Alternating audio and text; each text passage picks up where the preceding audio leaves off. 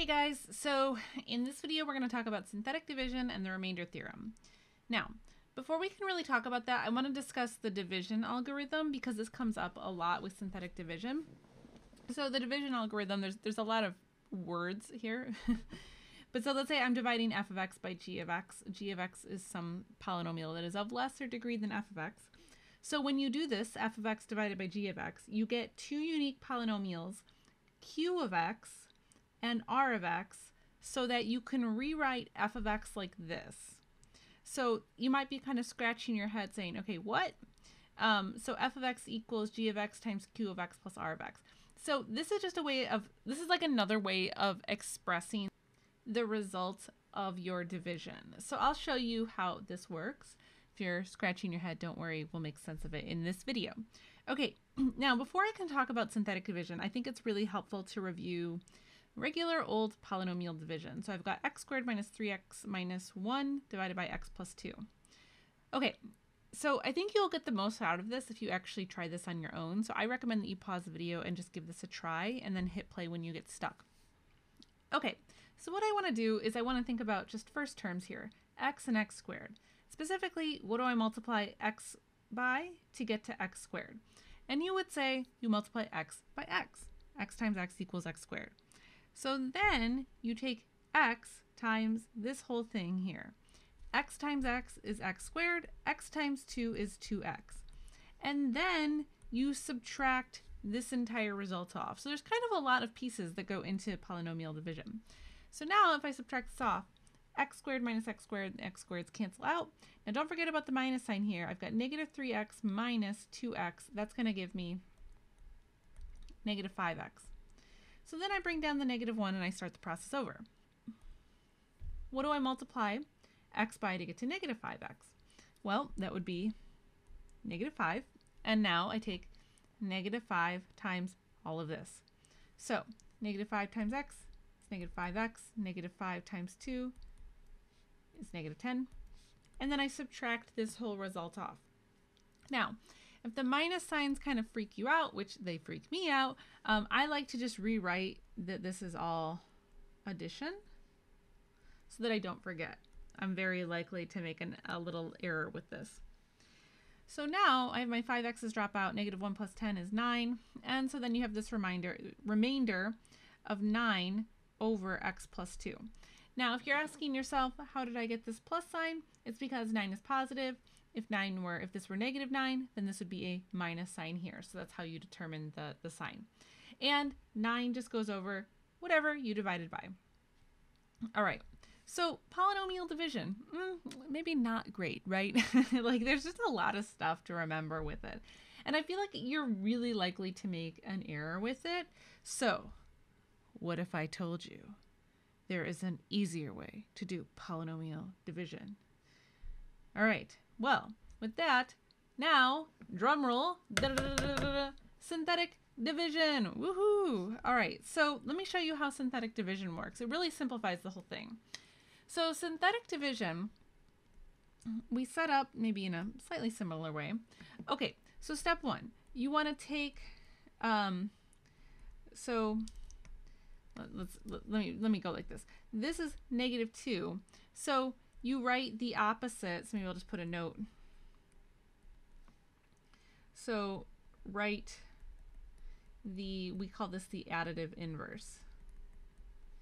Write the additive inverse here. So I'll just put a little note there. Okay, now the next thing that we're going to do is, what do we put under here? So all we have to do to put under the division symbol are the coefficients of our polynomial.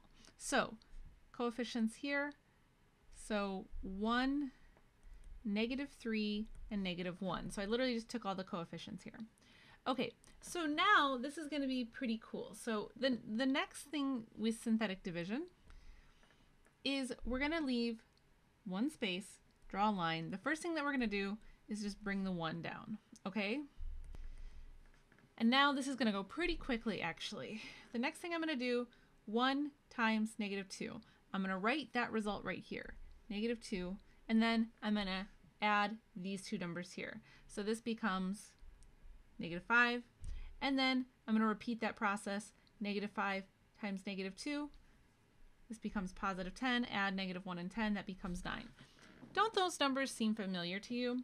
So the interpretation of this result now is, so we think of the answer down here. We think of this in terms of being 1 degree less of the original polynomial. So what I mean is, if this started at x squared, then this is going to be your x column, this is going to be your constant column, and this is going to be your remainder column. So you always just adjust it 1 degree less. So we'll see some more examples of this as we go along. So the interpretation then, the answer that we're looking for is that this would be x minus 5 plus 9 over x plus 2. Whoa!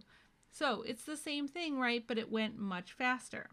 Now, an alternative way that we can express this result is using the division algorithm. So I just want to take a second to express it this way. So the original polynomial that we were working with was x squared minus 3x minus 1. And we were dividing by x plus 2. So the q of x part of this is everything that's not the remainder. So that would be x minus 5. So I'm going to rewrite this as, let me go back, x minus 5. And then when you're using the division algorithm, so instead of having to put the remainder over the divisor, instead you can just write the remainder. Boom, done. So these are two different ways to express division, and just depending on what you're doing, it can be stronger to think of division as one way versus another. So we just want to kind of prep our brains to think of division also like this, which is a way that we don't usually think about it. All right, so now what I want to do is I want to show you another example using synthetic division again. So now I've got 4x cubed minus 3x squared minus 7 divided by x plus 1. And then we're going to restate using the division algorithm. Okay, so to set up the synthetic division, okay, so on the outside here, you take the additive inverse of your divisor, so negative 1. Now, when you set up your coefficients, you want to go in descending order. So in this case, we're starting at x cubed. So I have 4 in the x cubed position. Now pay attention to this for a second. I have negative 3 in the x squared position. Now there's nothing for x, right? So if we were going in true descending order, then we'd have an x next, right? So when that happens, you're going to put a 0 in as a placeholder. And then the last thing was this negative 7. So there's the constant. Okay, so now let's do the synthetic division. I'm going to draw a line, bring the 4 down. All right, and now it's just this game of this times this. So that's negative 4. And so if I add those together, this becomes negative 7. Now I take negative 7 times negative 1. That becomes 7. 0 and 7 is 7. And then 7 times negative 1 is negative 7. Negative 7 plus negative 7 is negative 14. Okay, now in this case, we started at x cubed, so we want to adjust everything over 1 degree. So in this case, I'm going to start with x squared, x, this is my constant, and this is my remainder. Okay, so the way I would write out this answer then, so maybe I'll just write the answer here. So this division, or maybe I'll write it here, This is going to be 4x squared minus 7x plus 7 minus 14 over x plus 1. That's one way to interpret this, okay? Now, if I wanted to express this result using the division algorithm, so let's write that out. So what I would have then is 4x cubed minus 3x squared minus 7. This equals x plus 1, that's what I was dividing by. And then I write this result, the part without the remainder, first. So that was 4x squared minus 7x plus 7, and then the remainder by itself, minus 14. There you go. And so that is synthetic division. So there's really 3 keys to synthetic division that I want to point out. So the divisor needs to be of the form either x minus k or x plus k, and then when you're choosing your k, you take whatever the opposite sign is. So we've kind of seen that. 2, you want to include zeros as placeholders if needed. And then 3, you want to make sure that you're using the right value of k. So you always want to take the additive inverse of your divisor is the way we would describe that. Now, related to synthetic division is the remainder theorem. This is kind of cool. So if a polynomial is divided by x minus k, then the remainder is equal to f of k. So again, notice that this is kind of like an opposite symbol thing, okay? So what I want to do is I want to now use the remainder theorem to find the value of some of these functions. And then I also want to re-express the functions using the division algorithm. Okay, so let's say that I want to find what is the value of f of 2 for this expression here. Okay, so what I can do then is I can evaluate. So we're going to evaluate f of x. I don't want to rewrite that all out, but I want to evaluate f of x divided by x minus 2. This is what I'm actually going to set up. So this is the division that I'm actually doing. So I'm going to put the 2 here, and then what do I write underneath? Well, I actually think this is a great time for you to try your own synthetic division problem. So I recommend that you pause here for a moment, try the synthetic division, and hit play when you're ready. All right, so I have -3, 5. So notice I'm going x fourth, x to the third. There's no x squared, so I'm going to put in a 0 placeholder, -30 and 20. Okay, so now I draw a line. I write -3 here. -3 times 2 is -6. Add those, this becomes -1. -1 times 2 is -2. Add those together, I get -2. -2 times 2 is going to be -4, so this becomes -34. -34 times 2 is going to be -68. So if I add those together, I get -48. So now let's unpack what results we have. First of all, what is the value of f of 2? It would be -48. Now that's actually kind of cool if you think about it, because I think it would take you a while to think through what is the value of f of 2 if I just asked you to like brute force it and calculate it by hand, right? So this was actually kind of a neat party trick. Now, if I want to write this in terms of the division algorithm, so I'm kind of running out of space here, so I'll just write f of x equals, so this expression here, what does it equal? Okay, the thing I technically divided by was x minus 2, and then, so this starts 1 degree less, so this will be -3x cubed minus x squared minus 2x minus 34, and then the remainder was -48. So there is how we could think of the expression. Okay, so next we're going to find the value of a function for a given k. This is literally the same thing as before. F of x equals 3x squared plus 5, and now notice my k is something kind of weird, 3 minus I. So this is actually pretty cool because I think this, well, you can make up your own mind, but like you can basically do a calculation, right, with 3 minus I in maybe a more efficient way. Okay, so I want to find the value of f of k.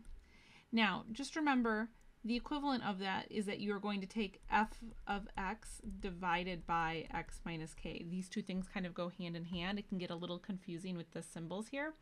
Okay, so what I'm going to do is then I can just take this k and I can just write it right here in the synthetic division. Now when I set this up, this is going to be 3, 0, and 5 because I'm missing the x. Okay, so I draw my line here. I have a 3. Now I take 3 times 3 minus I, so that becomes 9 minus 3i. So this becomes 9 minus 3i. Now, when I take 9 minus 3i times 3 minus I, you'll notice that we have a little bit of work to do here. So I'm going to go ahead and write this off to the side, 3 minus I and 9 minus 3i. So this equals, let's see, 27 minus 9i minus 9i plus 3i squared. Is that 3i? Yes, plus 3i squared. Okay, now plus 3i squared is going to become minus 3 because I squared is equal to -1, right? So I squared is equal to -1. So we can get rid of the I squared and just change the sign. So then this equals, let's see, 24 minus 18i, right? So I have 24 minus 18i, and so then if I add these together, I get 29 minus 18i. So what is the value of f of 3 minus I equals 29 minus 18i? Okay, and so that brings us to the end of this video. So I have a lot more examples of synthetic division in other videos, so we'll just end it here and I'll catch you guys in the next one. Thanks for watching.